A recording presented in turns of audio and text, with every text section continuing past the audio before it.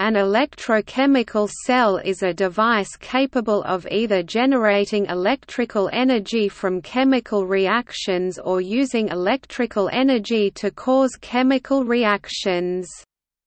The electrochemical cells which generate an electric current are called voltaic cells or galvanic cells, and the other ones are called electrolytic cells, which are used to drive chemical reactions like electrolysis. A common example of a galvanic cell is a standard 1.5-volt cell meant for consumer use. A battery consists of one or more cells, connected either in parallel, series or series and parallel pattern. Metals can conduct electricity due to metallic bonding. Metallic bonds are the electrostatic force of attraction between negatively charged delocalized electrons and the positively charged metal ions. Metal atoms are surrounded by a sea of delocalized electrons. This means they are free to move within the structure. This gives metals its conducting abilities as an electric current can flow through it. A reaction between metals where electrons are gained is called a reduction reaction. A reaction where electrons are lost is called an oxidation reaction. A reaction where both reduction and oxidation occur is called a redox reaction. A redox reaction occurs when electrons are transferred from a substance that is oxidized to one that is being reduced.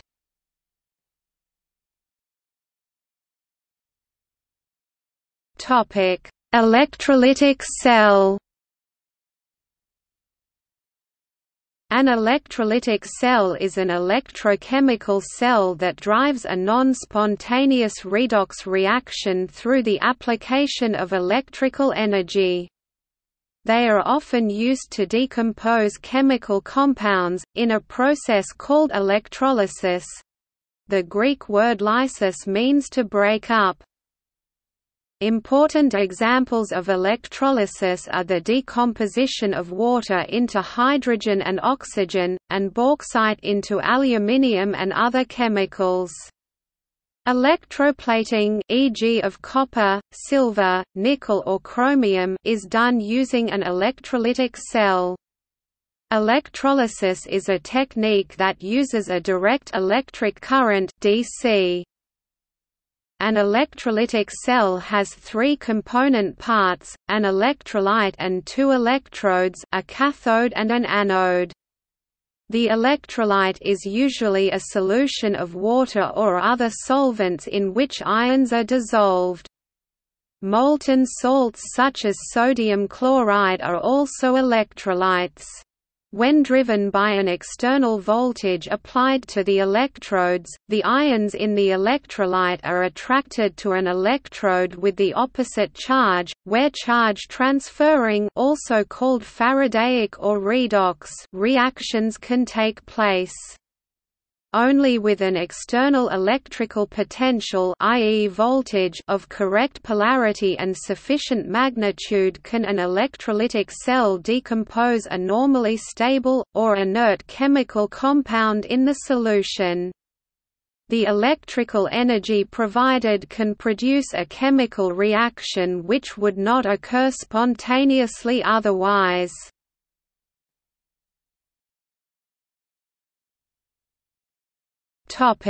Galvanic cell. A galvanic cell, or voltaic cell, named after Luigi Galvani, or Alessandro Volta respectively, is an electrochemical cell that derives electrical energy from spontaneous redox reactions taking place within the cell. It generally consists of two different metals connected by a salt bridge, or individual half cells separated by a porous membrane. Volta was the inventor of the voltaic pile, the first electrical battery. In common usage, the word «battery» has come to include a single galvanic cell, but a battery properly consists of multiple cells.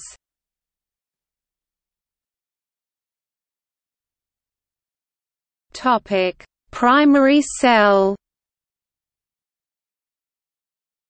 A primary cell is a galvanic battery that is designed to be used once and discarded, and not recharged with electricity and reused like a secondary cell rechargeable battery. In general, the electrochemical reaction occurring in the cell is not reversible, rendering the cell unrechargeable. As a primary cell is used, chemical reactions in the battery use up the chemicals that generate the power. When they are gone, the battery stops producing electricity and is useless. In contrast, in a secondary cell, the reaction can be reversed by running a current into the cell with a battery charger to recharge it, regenerating the chemical reactants. Primary cells are made in a range of standard sizes to power small household appliances such as flashlights and portable radios. Primary batteries make up about 90% of the $50 billion battery market, but secondary batteries have been gaining market share. About 15 billion primary batteries are thrown away worldwide every year, virtually all ending up in landfills. Due to the toxic heavy metals and strong acids or alkalis they contain, batteries are hazardous waste. Most municipalities classify them as such and require separate disposal.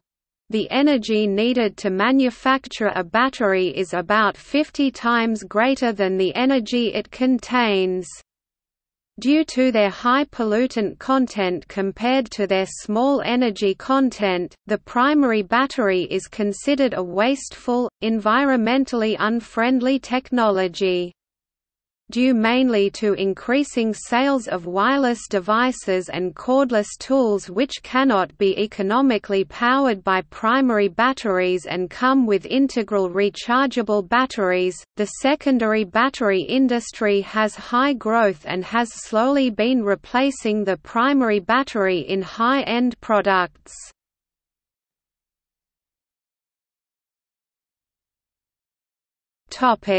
Secondary cell. A secondary cell, commonly referred to as a rechargeable battery, is an electrochemical cell that can be run as both a galvanic cell or as an electrolytic cell. This is used as a convenient way to store electricity. When current flows one way, the levels of one or more chemicals build up, charging, while it is discharging they reduce, and the resulting electromotive force can do work.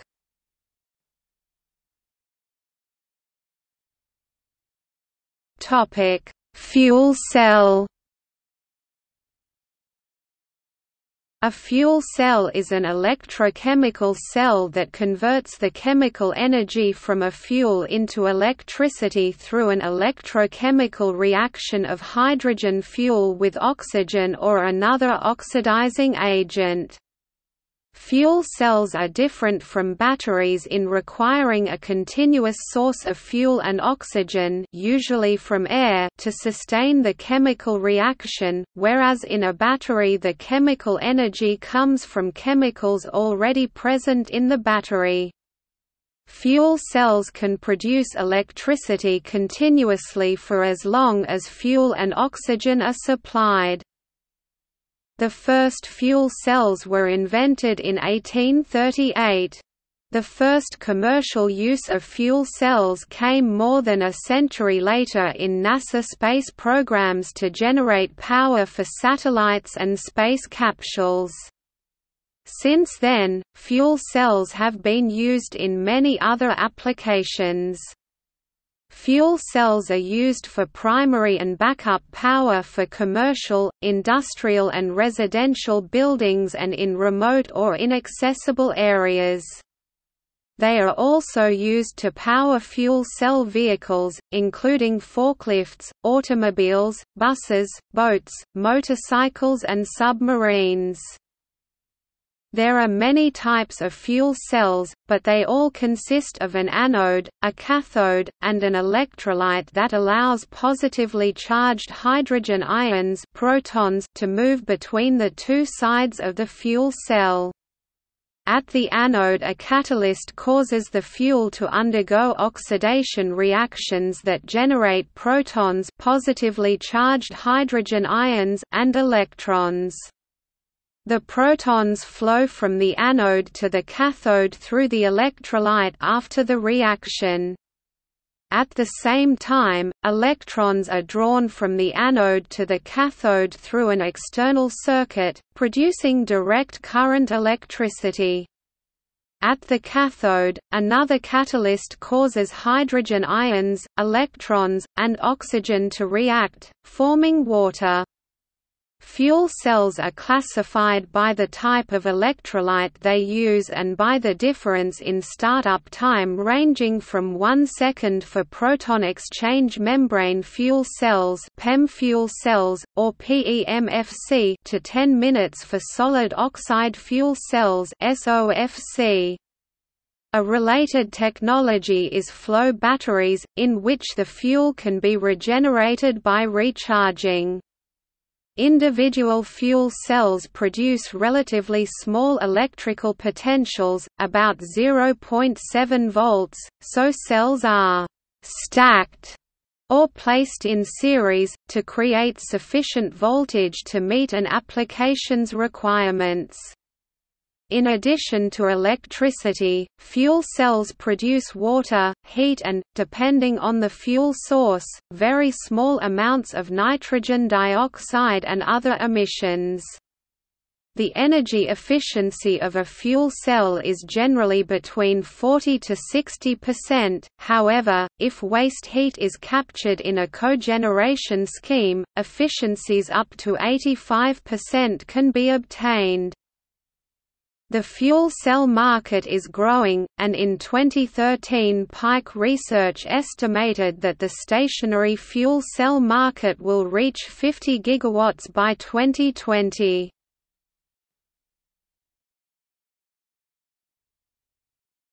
Topic: Half cells.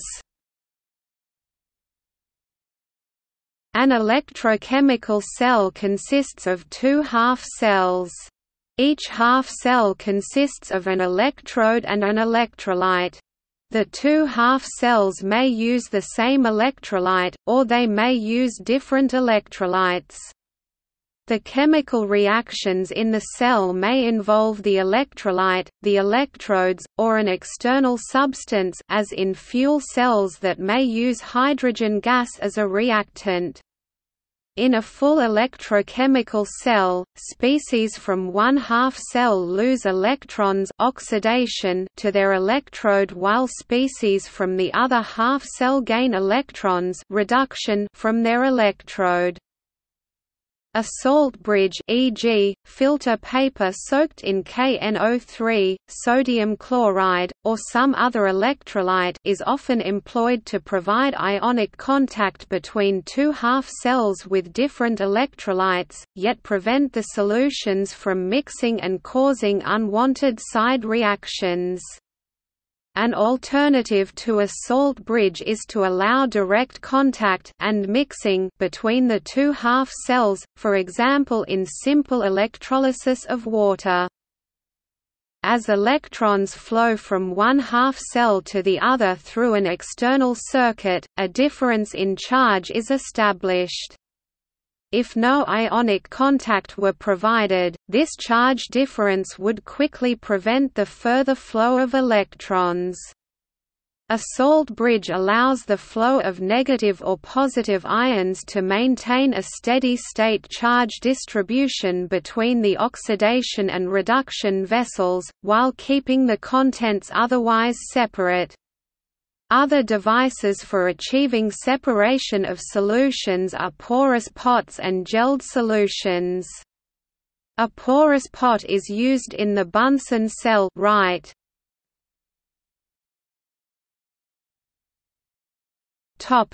Equilibrium reaction. Each half cell has a characteristic voltage. Various choices of substances for each half cell give different potential differences. Each reaction is undergoing an equilibrium reaction between different oxidation states of the ions. When equilibrium is reached, the cell cannot provide further voltage. In the half cell that is undergoing oxidation, the closer the equilibrium lies to the ion atom with the more positive oxidation state, the more potential this reaction will provide. Likewise, in the reduction reaction, the closer the equilibrium lies to the ion atom with the more negative oxidation state, the higher the potential.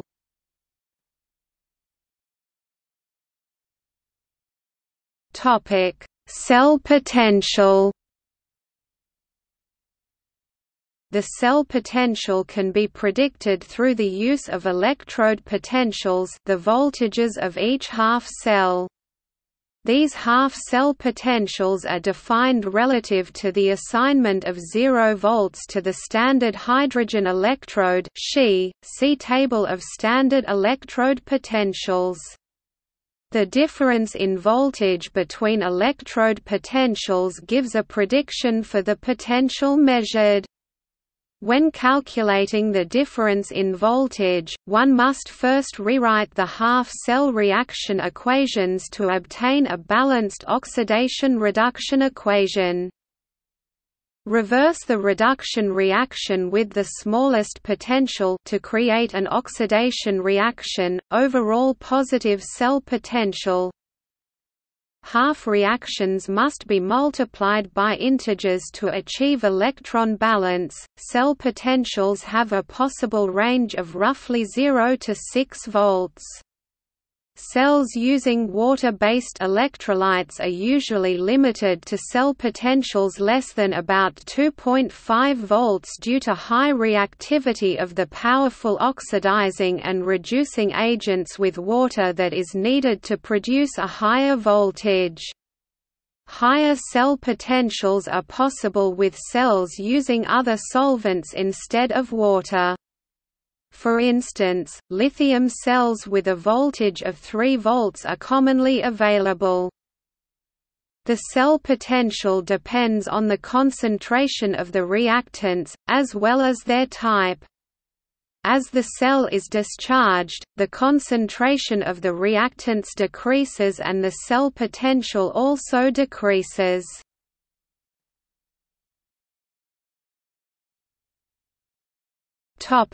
See also: activity, chemistry, cell notation, electrochemical potential, electrochemical engineering, battery electricity, rechargeable battery, fuel cell, flow battery.